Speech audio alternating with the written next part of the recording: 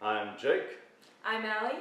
And welcome to Trailer Reviews with Allie and Jake. Woohoo! And today we're going to be watching the 2000 trailer for Shadow of the Vampire. We just recently did a movie reaction over on the Movie Buff Reactions channel to the 1922 Dracula adaptation, Nosferatu. Ooh. And I thought this would be a good follow-up because Shadow of the Vampire is an interesting film. It's about the making of Nosferatu, but it goes on this old legend that Max Schrek, the actor who played Count Dracula, Count Orlok in that 1922 film, actually was a vampire. Because people were just so engrossed in his chilling performance that they got the idea that he was a real creature of the night and that this was his only film.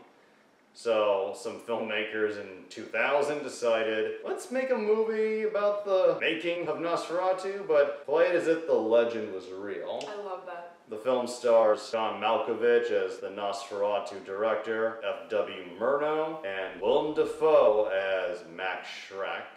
You enjoyed Nosferatu, if I remember. I did. Yes, I did. So, see how you react to this.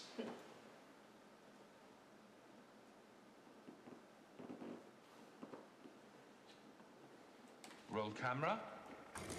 Iris in. Begin. It's been a fitful night, but you wake refreshed. What is that beside you? It's a book about vampires. Nosferatu. Director F.W. Murnau had an obsession to create the world's most realistic vampire movie. Meet Count Orlok. An overture to our Symphony of Horrors. He dug up an actor. I'd like some makeup. Well, you don't get him. He didn't just play the part. But you're not feeding. No, you're not drinking her blood. He lived it. What is the matter with you? Where did you find him, really? From Lionsgate Films and producer Nicolas Cage comes the haunting tale of the uncompromising. You will have no close-ups now. The unimaginable. And the undead. Academy Award nominees John Malkovich. I will finish my picture! And Willem Dafoe. This is hardly your picture any longer. Shadow of the Vampire. How dare you destroy my photographer? Why not the script girl? Eat her later.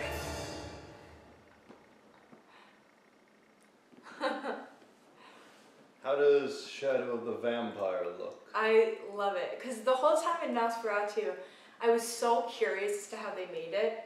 So I would already be interested in watching a film about how they made that movie.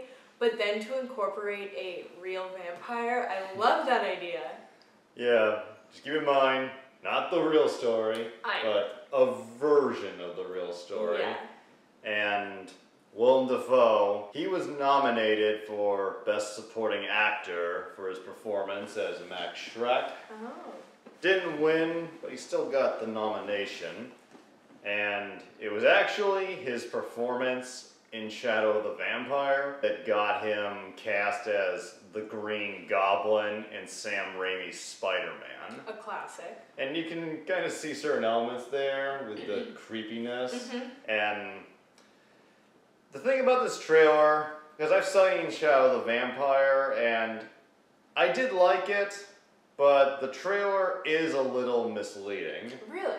The trailer has kind of a hyper, almost action type pace to it. Yeah. Shadow of the Vampire is, despite its subject matter, a very quiet, slow-paced movie. That is not what I'd expect.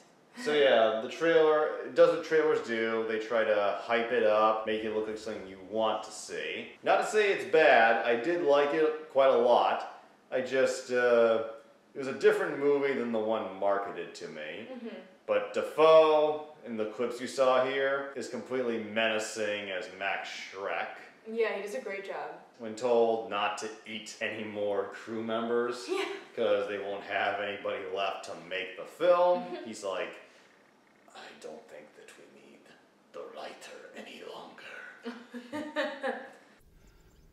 I don't expect you to understand this, and I am loath to admit it myself, but the writer is necessary. And of course, John Malkovich, Yeah. who you might be familiar with. Yeah, I've definitely seen him. He's been in so many things. He is great as F.W. Murnau, a pretty immoral director who wants to get his film made, and the only reason the deaths bother him is because it sets them back and costs him more money. Yeah, he goes, I will finish my film.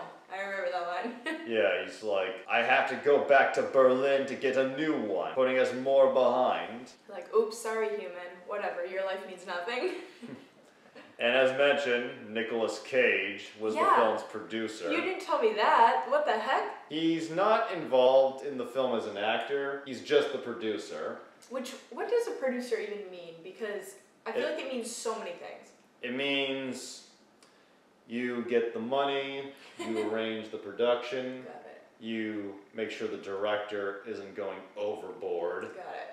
Make sure everything goes smoothly as possible. Basically, a producer is a glorified money man. I was gonna say, yeah.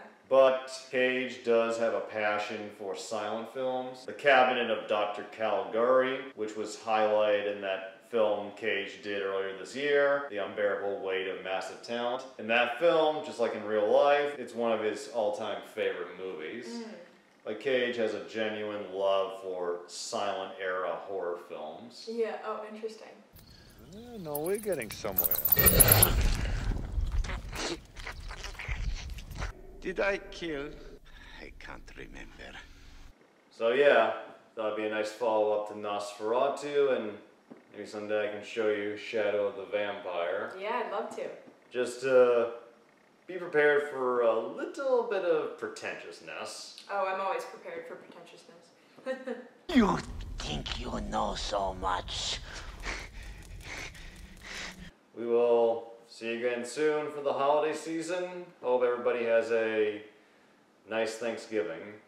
Happy Thanksgiving.